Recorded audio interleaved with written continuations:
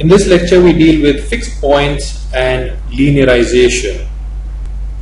So consider the system x dot is equal to f of xy, y dot is equal to g of xy, and we suppose that x star, y star is a fixed point. So f of x star, y star is equal to 0 and g's of x star, y star is equal to 0.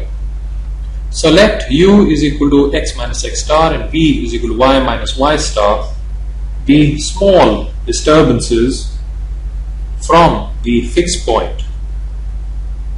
Now we need to work out if the disturbances grow or decay.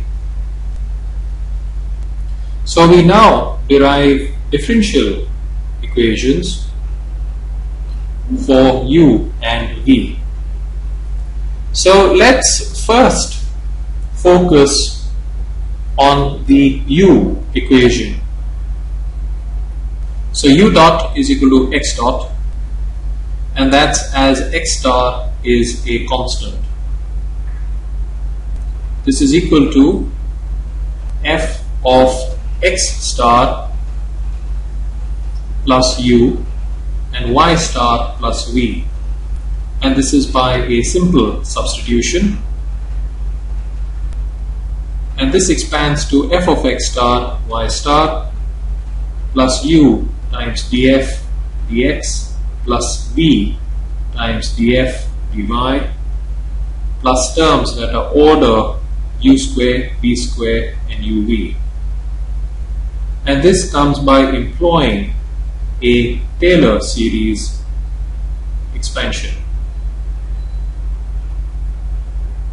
and this is equal to u df dx plus v df dy plus terms which are order u square, v square, uv, as f of x star, y star is 0. Now note that df dx and df dy are to be evaluated at the fixed point x star, y star.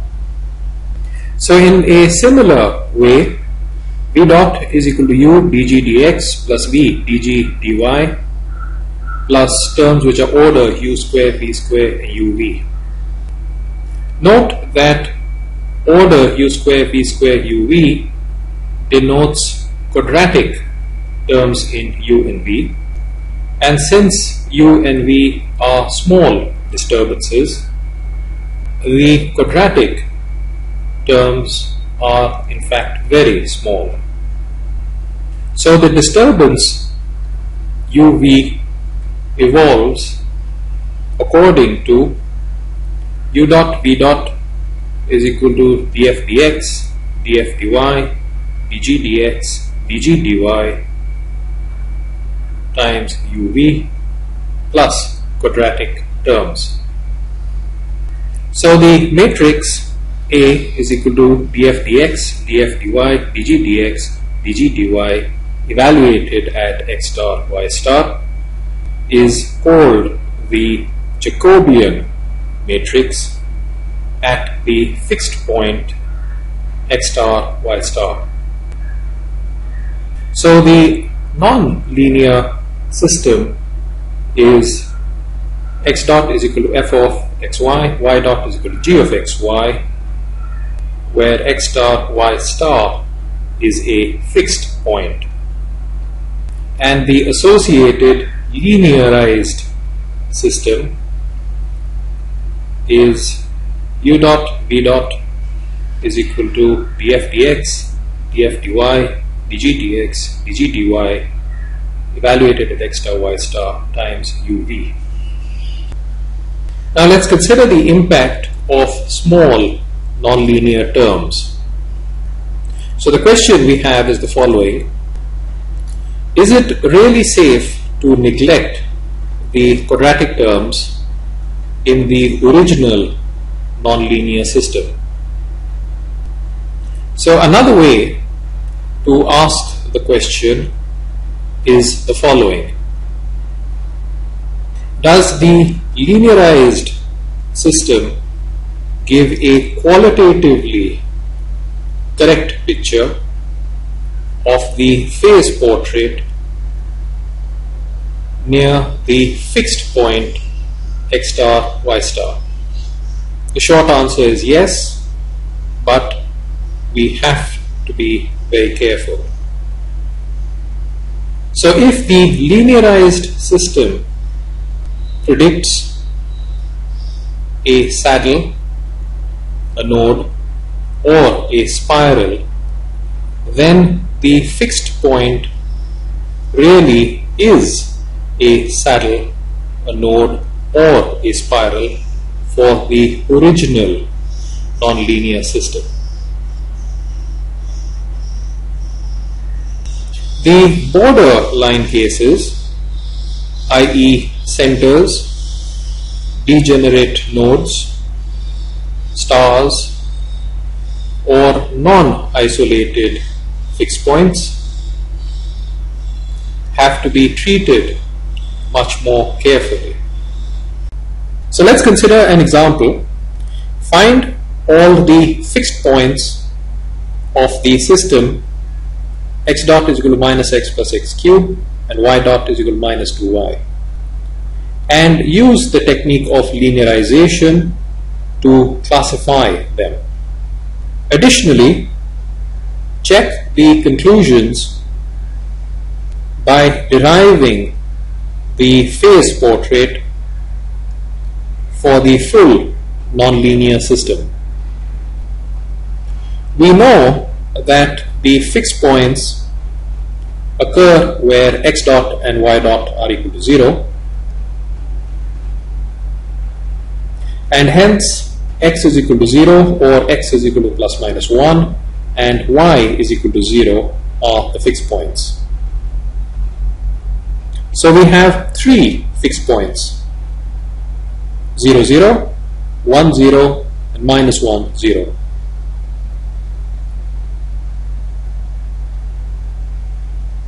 Now the Jacobian matrix at a general point xy is A is equal to dx dot dx, dx dot dy, dy dot dx, and dy dot dy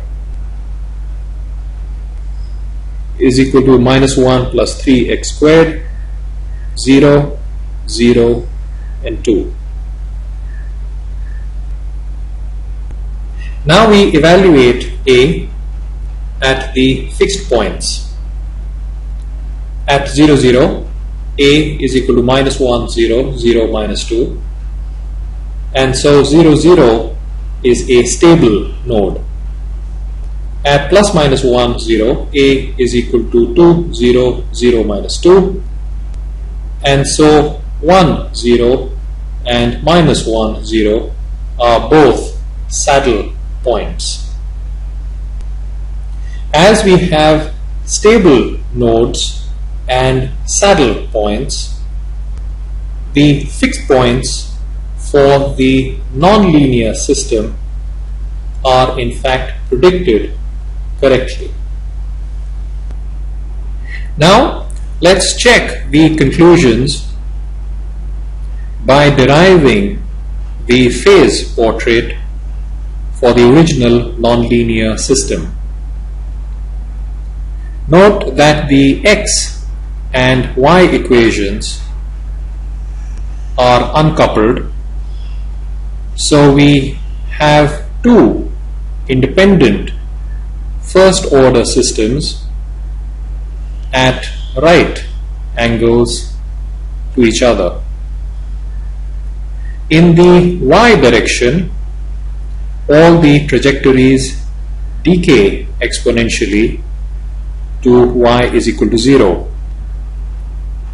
In the x direction, the trajectories are attracted to x is equal to 0 and repelled from x is equal to plus minus 1.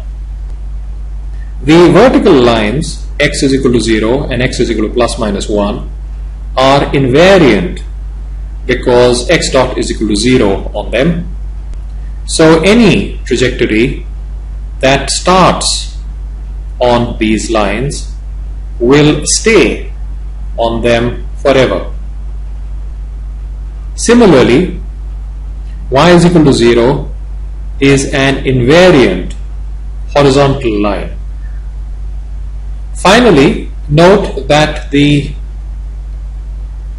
phase portrait would be symmetric in both the x and the y axes. As the equations are invariant under the transformations x to minus x and y to minus y. So we now put this together to arrive at the phase portrait.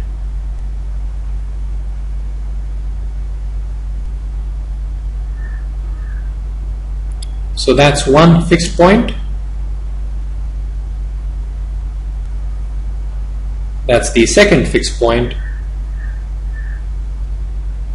And that's the third fixed point.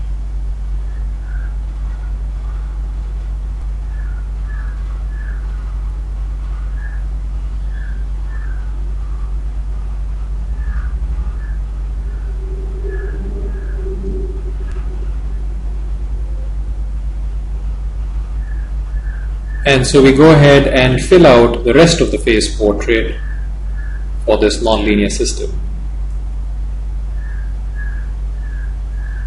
So note that 0, 0 is a stable node and plus minus 1, 0 are saddles. And this is exactly as expected from the linearization. We now offer some comments on hyperbolic fixed points, topological equivalence, and structural stability. If the real part of lambda is not equal to 0 for both eigenvalues, then the fixed points are called hyperbolic. The stability of hyperbolic fixed points is unaffected by small nonlinear terms. Non-hyperbolic fixed points are the fragile ones. So here is a simple example of hyperbolicity. From our study of vector fields on the line, recall x dot is equal to f of x, and that the stability of a fixed point is accurately predicted by the linearization as long as f prime of x star is not equal to 0. Now this is the same as saying that the real part of lambda is not equal to 0. So the fixed point of an nth order system is hyperbolic if all the eigenvalues of the linearization lie off the imaginary axis, i.e. the real part of lambda I is not equal to 0 for I is equal to 1 to n. The Hartman-Krogman theorem states the following. The local phase portrait near a hyperbolic fixed point is topologically equivalent to the phase portrait of the linearization. In particular, the stability type of the fixed point is captured by the linearization. Topologically equivalent essentially means that there is a homeomorphism, which is a continuous deformation with a continuous inverse that maps one local phase portrait onto the other, such that trajectories map onto trajectories and the sense of time, meaning the direction of the arrows, is actually preserved. Here is another way of thinking about it. Two phase portraits are topologically equivalent if one is simply a distorted version of the other. Hyperbolic fixed points also highlight the notion of structural stability. A phase portrait is structurally stable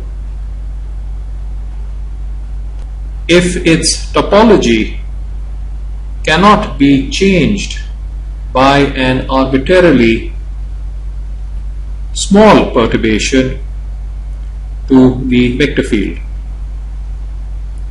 For example, the phase portrait of a saddle point is structurally stable, but a small amount of damping can actually convert a center into a spiral. Now, in this lecture, we dealt with a very important topic called linearization. So you can start with a two-dimensional flow of the form x dot is equal to f of xy and y dot is equal to g's of xy, where this nonlinear system has an equilibrium point denoted as x star, y star. So then what one can do is the following. We introduce small disturbances u and v around the equilibrium point. We introduce these into the original nonlinear system and we take a Taylor series expansion around the equilibrium. In the Taylor series expansion, we only retain the linear terms, the quadratic and all higher order terms are discarded. So the resulting equation would be linear, and so essentially we have a linearized equation associated with the original nonlinear system around the equilibrium x star, y star. So the fundamental question that you really want to know is the following. To what extent does the linearized version give a qualitatively correct picture of the phase portrait around the equilibrium? Yeah. So to some extent is how much can we trust anything that we get out of this linearized system?